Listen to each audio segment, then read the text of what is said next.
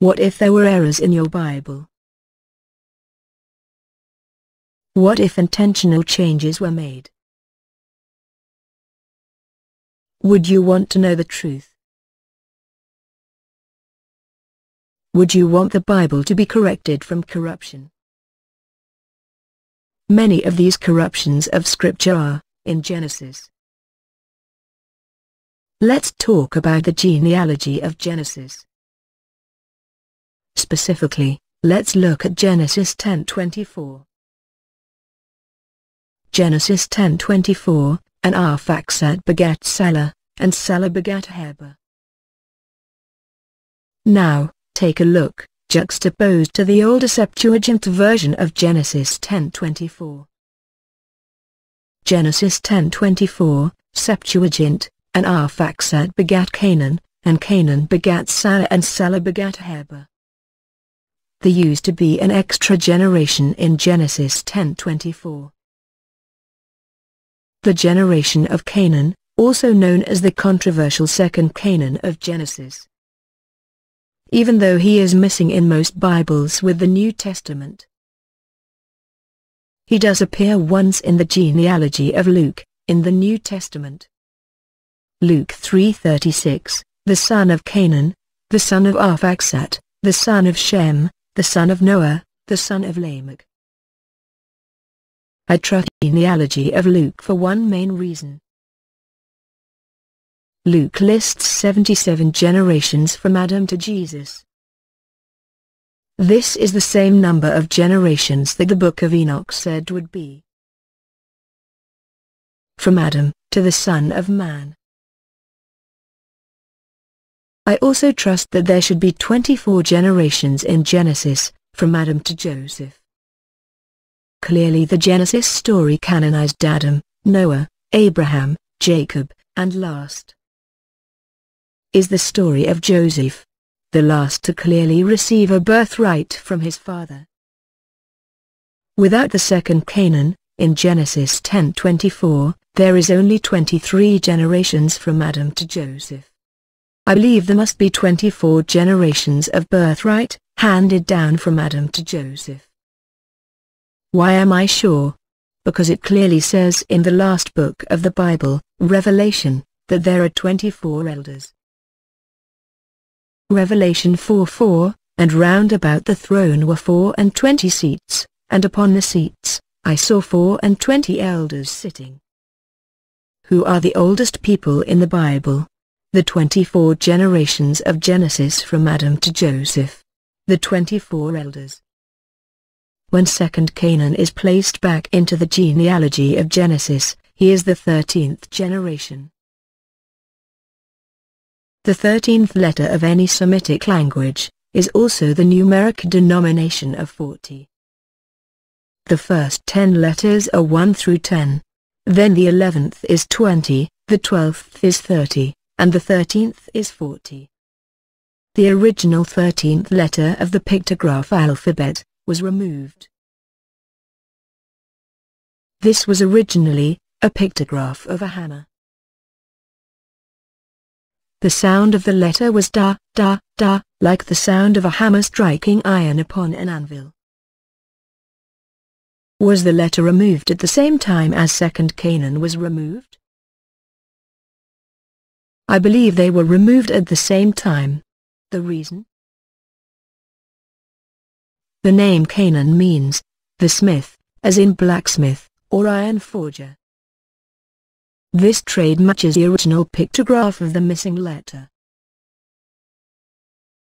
The hammer pictograph, and it matches the sound of the missing letter. Da, da, da. I don't think that this is a coincidence. This looks related, and intentional. The Hebrew alphabet only has 22 letters. And only 22 denominations 1 through 10, 20, 30, 40, 50, 60, 70, 80, 90, 100, 200, 300 and 400. The alphabet is missing 2 letters, for the denominations 500 and 1000.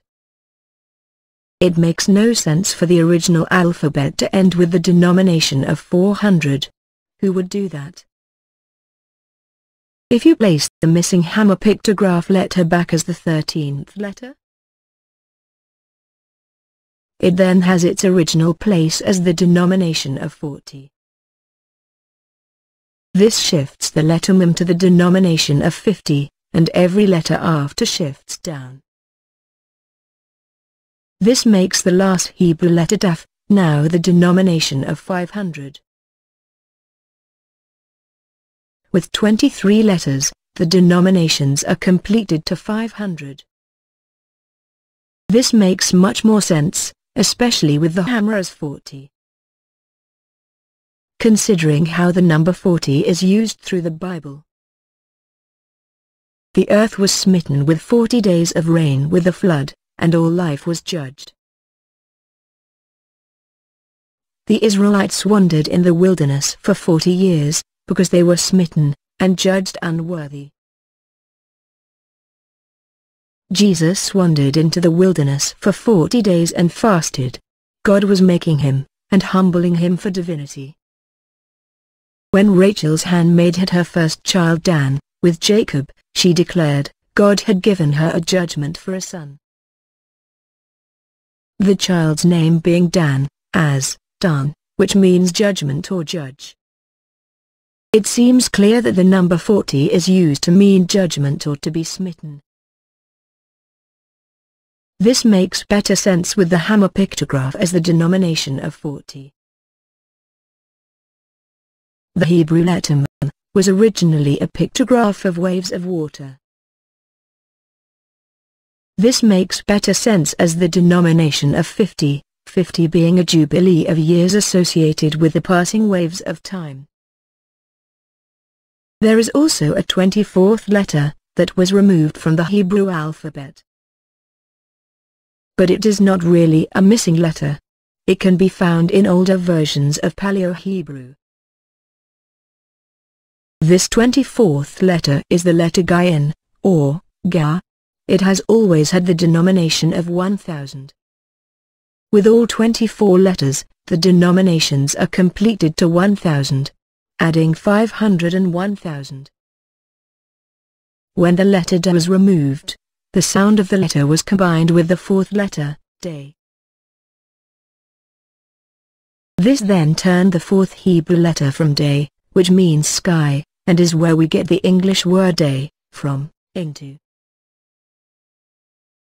The new Hebrew letter, Dale. Then, when the letter Cainan was removed, it was combined with the third Hebrew letter Gem. This letter originally having the J sound, instead of the Ga sound. This then formed the new Hebrew letter Gamel, as the third letter. Having only the Ga sound, the J sound was dropped. This is how Hebrew lost its hammer pictograph, and how it lost its J sound and letter. The 24th pictograph letter, Cainan, was originally a pictograph of two ropes intertwined together. This letter means to intertwine two together, to make them a stronger one, to make rope from twine. I believe these changes were made to hide the full genealogy of Cainan, the 13th generation. Also, to hide and change words associated with the Da sound, and with the J sound. This also hiding a part of God's true nature, his judgment and discipline nature as a true father. The original pictograph of the third letter Gem, was a pictograph of a foot. The original meaning of this pictograph letter was, three that gather to walk together. The name Jesus insinuates three Zeus or Zeus, that gather to walk together. The original Gem pictograph letter was the original symbol for a trinity that walks together. This is the original letter used to spell the name Jebus and the Jebusites, in the Genesis story. The Jebusites being the first to settle in Jerusalem after the flood story in Genesis. Now let's talk about the genealogy of Cainan, aside from his known son Salah, or Shelah. First, let's look at the genealogy in the book, The Cave of Treasures. This book is based on the doctrine of the Ethiopian Orthodox Church. The Church claims that their doctrine is the original that came directly from Solomon. Here is a portion of the genealogy of Cainan, from their doctrine book. This paragraph concerns the body of Adam, which was taken from the cave and placed upon the ark by Noah and his sons before the flood. As you see, in this one paragraph, it says Malach, the son of Cainan and brother of Salah or Shelah. It then also says, Malach is the father of Melchezadec and his mother is Jozadak. It then becomes clear why the genealogy of Cainan was removed from the Genesis story. Now, let's take a look at Hebrews 7:2, and then Hebrews 7:3, about Melchizedek. This is referencing Abraham giving a tenth of his spoils of war to Melchizedek, in the Genesis story. This is referencing that Melchizedek has no father or mother, and is without genealogy or origin. I find the contradictions of these two doctrines to be highly suspicious. I do not believe for 1 minute that Melchizedek did not have any genealogy. I don't think that is possible. Even Jesus has genealogy. I think it is suspicious to make a point to say that Melchizedek has no genealogy. I think this is an intentional cover-up of both of the parents of Melchizedek. Now let's talk about the parents of Melchizedek, Malach and Jozadak. The name Malach is where we get the Semitic word for king. Also, the word Malachim. The Semitic word Malachim is interpreted in English as meaning the word angel. Malach himself is king of the Malachim, or king of the angels or angelish. He is called the angel of the Lord in Genesis, which was referred to as Malach Yahweh, in original Semitic. Malach was born to be the ambassador of God upon the earth, because he is the 7th from Enoch, 14th from Adam. Abraham was the 21st from Adam, and the 7th from Malach bin Cainan. It is Malach who comes to Abraham with 2 Malachim, to give prophecy for his future son Isaac. This just before Malach and his 2 Malachim go to pass judgment on Sodom and Gomorrah. The 2 Malachim go to Sodom, as scripture says. Malach goes to Gomorrah. This is not in the Genesis scripture. This is why his son Melchizedek is made priest of the Most High God. Melchizedek is also made to be the helpmate of God. I also believe that Melchizedek is the Holy Spirit. And that Malach and Melchizedek, and Jesus, make the Trinity upon the earth. His mother, Jozadak, is where the name Zadok, or Zadok, comes from. Melchizedek being the first priest of the Zadok priesthood of God. There is one more thing about Melchizedek that may shock you. There is evidence that Melchizedek may have been a hermaphrodite. This because the word Melchi means queen. The word Malach means king, and also because I believe his parents, Malach and Jozadak, are the same as Hermes and Aphrodite. Let's talk about other changes that were made to the Genesis genealogy and timeline. Specifically, the ages at which each generation of birthright begat the next generation. Let's take a look at the King James Biblical Genealogy timeline of Genesis. Here we see the begat age, the years lived, and the birth and death years from Adam. Now let's take a look juxtaposed to the older version from the writings of Josephus, the chronicler. Josephus lived around the time of Christ and was an ancient history recorder. His writings are available in a modern book now. When they are juxtaposed, you can see that 600 years has been removed from the year length of the timeline. The begat year of age has been reduced by 100 years on each of 6 of the birthright generations of Genesis. The older Septuagint version of Genesis also matches the writings of Josephus on this timeline. Now we can also add in the BC year date on each, if we have the beginning year. I believe the beginning year of Adam's creation or birth is hidden in the name of God, the Tetragrammaton of Yahweh.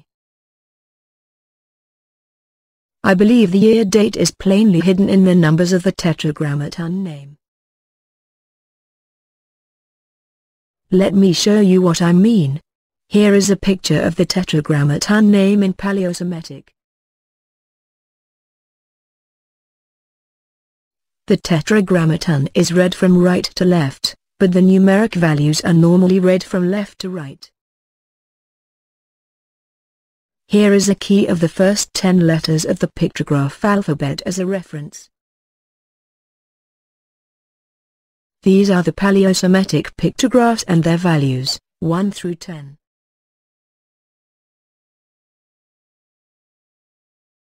There are 2 year dates that are easily seen in the numbers of the Tetragrammaton. They are 5650 BC, and 10,565 BC, one left to right, the other right to left. Here is the Tetragrammaton name twice, with both values given, and their purpose. As you can see, they are referred to as Adam's birth year and the beginning year of the age of Leo. If we use the year 5650 BC as the beginning year in a fully corrected timeline, it appears to fit perfectly with chronological and historically recorded history. Let's take a look at the fully corrected timeline with the BC year date added with the timeline. The BC year dates appear on the far right, beginning with 5650 BC. As you see, the longer timeline fits better with the beginning year given in the Tetragrammaton. Now let's take a look at the remaining genealogy timeline of Genesis. First, let's look at the timeline of the King James Version Bible. This is the patriarch genealogy list after the flood, from Shem to Joseph. As you see, Cainan has been omitted from the genealogy timeline. Now let's take a look juxtaposed to the older Septuagint version of Genesis. Here you see that Cainan was originally in the timeline, as the 13th generation. As you see, almost 900 years has been removed from the second half of the Genesis genealogy. This including the years removed with the entire generation of Cainan. I believe there are some other minor scribing errors in the Septuagint version also. But they are minor, and I do not want to go into the particulars of their becoming. With much research, I have been able to remove all of these minor errors also.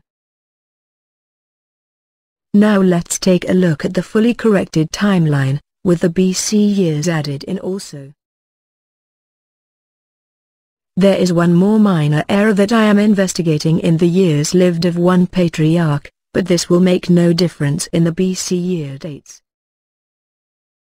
As you see, this places the year of the Great Flood, or deluge, as the year 3394 BC. This year date fits much better with what we know about ancient recorded history and archaeology. The corrected Genesis timeline then ends with the birth of Joseph, in the year 2021 BC. This year date of 2021 BC is very near to the beginning year of the age of Aries. This also being the same as the end of the age of Taurus, this being the age that began with Enoch. I believe these timeline changes were made to hide the fact that Jesus was, and is, the Messiah. This because the Pharisees did notice that Jesus did come, at the right time. 5,650 years from the birth of Adam. Just like the Tetragrammaton had always illustrated. By shortening the timeline they could then argue that 5,650 years had not yet passed since Adam's creation. With this, they could then argue that Jesus was not the Messiah, and that they had not killed Messiah, but an impostor. So it came that another timeline was created, and then eventually, the Jewish Masoretic text was born. This then becoming the text that was used to make most all Bibles in the world. I would like to mention here also that the number 5,650 is exactly 113 jubilees. A jubilee is 50 years. Exactly 113, 50-year periods. Now, what do you think? Does this make sense to you? Thanks for watching. Please subscribe to the channel. Check out the book series, The 24 Elders and a Little Scroll. Here is the link.